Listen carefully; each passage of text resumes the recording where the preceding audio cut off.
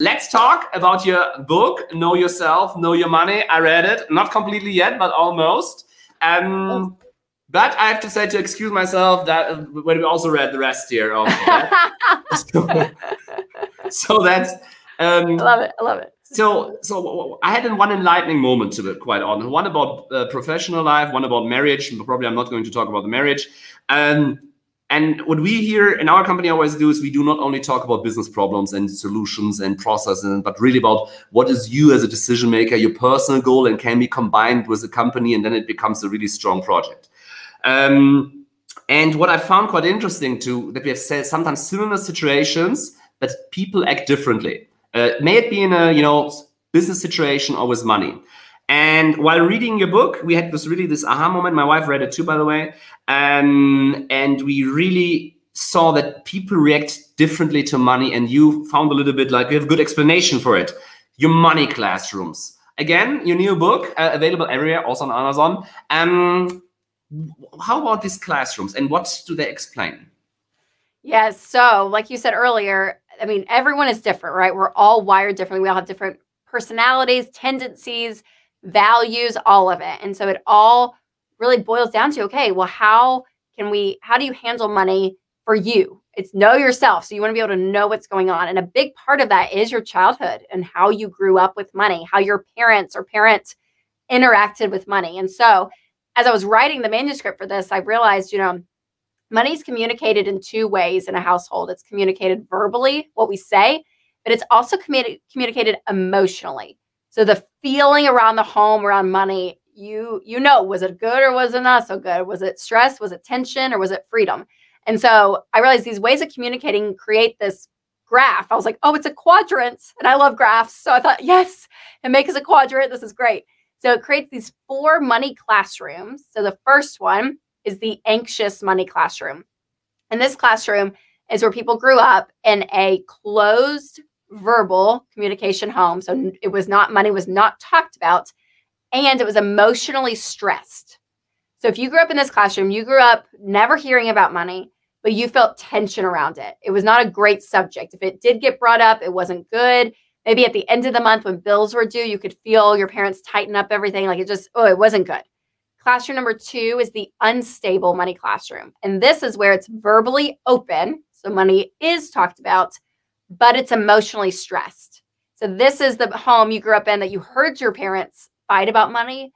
They would talk about it, how it's not good, or they're not in a good situation, or a lot of stress, or fighting with other friends or relatives about money. Like it just was a lot of conflict. Classroom number 3 is the unaware money classroom. So this is where it's verbally closed, again, not talked about, but emotionally calm. So this would be a classroom that once you, graduated and went off on your own, you realized, I know nothing about money. Like no one taught me about money and it wasn't a big deal, but now I'm realizing, oh, this is important. So your head was probably in the sand growing up as a kid. Again, it just wasn't a thing. And then classroom 4 is definitely the healthiest money classroom, and where I encourage my readers and their present day family to really try to push towards. And this is the secure money classroom. And this is where it's verbally open and emotionally calm.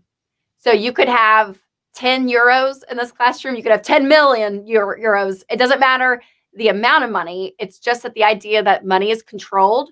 There's a plan in place. If your parents, were still together and married, they agreed. I mean, it wasn't perfect, but there was at least a plan in place, and they talked about it. You heard them talk about it. They talked about it with you as a child. It was that conversation. So that secure money classroom is a great place to be, but you can really go back now as an adult, and hopefully even me just saying it out loud, you can kind of pinpoint, okay, this is kind of the one I grew up in, classroom 1, 2, 3, or 4, and how that affects you. So either you mirror a lot of what you knew growing up, because that's all you know now is how your parents did it. Or I talk to people and they do the exact opposite. So they flee completely the other direction because they think, oh my gosh, my parents always talked about money and it was always tension filled. So now I just want to retreat and never mention it because it's negative, right? It's this negative connotation, or vice versa. So it's interesting to see how people react now with their money, but a lot of it is shaped by your environment and how you grew up. Yeah, and a really fun story. As I mentioned, Katja and I, we both read it. And at some point, Katja told me, Robin, Rachel is writing about us. Because we come from different classrooms, let's put it that way. And that explains the a few discussions we might have had in the past, to put it into a diplomatic mode in case Katja watches this show later. One thing you always also talk about in your podcast, in your books, is wealth, becoming wealthy, everyday millionaires, and wealth in general. And what I really like about Ramsey's solution is that you do not only talk about it, but you do also scientific research about it. The biggest study on millionaires comes from your company, which I also had a deep dive into the data, which is super interesting. I think it's really, really reliable. I love it. Big question. Is there a secret of a rich, and is there something first generation wealthy people do differently? Well, what's interesting is majority of wealthy people are first generation wealthy. So this idea that everyone's just is given money through a trust fund or something is actually statistically not true. And is there a secret? I mean, my secret would be the tortoise. I always think of the tortoise and the hare. You know, the hare, I feel like or I'll speak for Americans, we are like a country of hares. I mean, it's just ADD all over the place and trying to do 18 different things, and we're going to just dabble in all of it.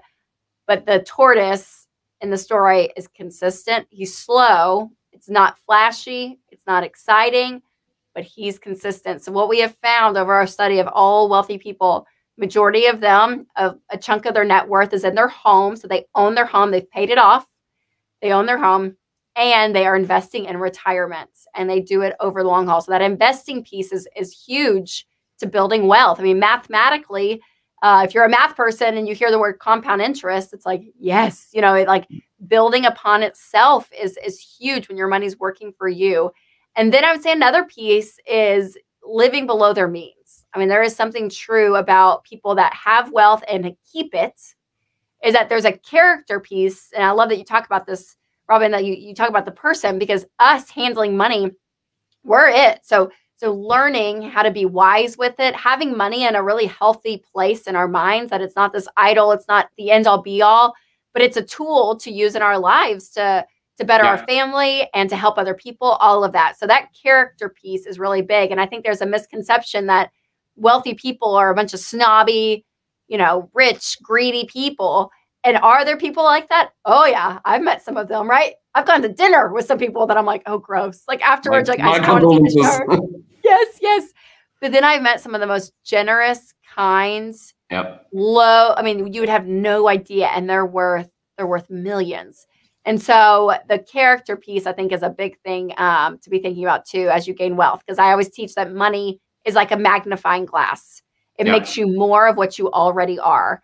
And so as you're on the journey of building wealth, I would encourage you to be giving, to be serving, to see, okay, to learn contentment. It's like all these more emotional pieces is big, because if you get to the end of it and you do become wealthy, that person that has all that we just said is a much more joyous, I think, happier person with wealth versus the one that's just greedy and just wants and wants and wants and holds tightly. Yeah, and what I really like about it, what you mentioned about misconceptions, and that was also the reason for our TikTok channel, actually the reason why it blew up. It was because there were people showing off their rented Lamborghinis and flashing with, let me put it like here, fake money. We also have fake money here for our TikToks. Love it. And show this off. And I worked once for one of the wealthy families in Germany, and super kind, super generous, super honorable people. And there was a slight delta between both. And once I saw this Lamborghini video again, I was really mad. Actually, we started TikTok for a total different reason. And then I said, no, I need to talk about wealth and on that. And that became the basis. And then all the young people started asking, so I shouldn't buy a Lambo when I have money? No, invest, to be boring, because then you can reach wealth for yourself, or even intergenerational wealth, which I think is most satisfying.